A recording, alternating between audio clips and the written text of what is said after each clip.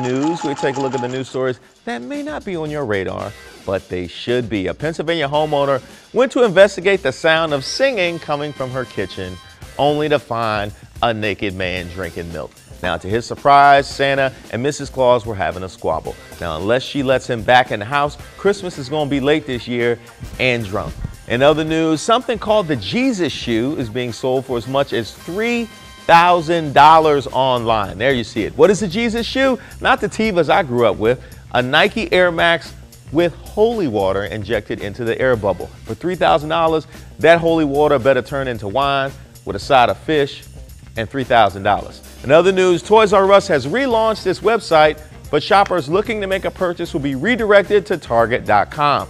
That story again, go to Target.com. In other news, Drexel University has agreed to pay the federal government over $189,000 after one of their professors used federal grant money at strip clubs instead of on energy and naval technology. In his defense, there were navals and there was energy, as long as he didn't go to Camelot. And finally, a woman was arrested when a cop who pulled her over for driving with an expired registration realized a bow in her hair was actually a bag of meth. And by the looks of the photo, not all geniuses are professors at Drexel. Very well done, lady. You have a future. Let me know what you think of these stories. Use the hashtag GetUpDC.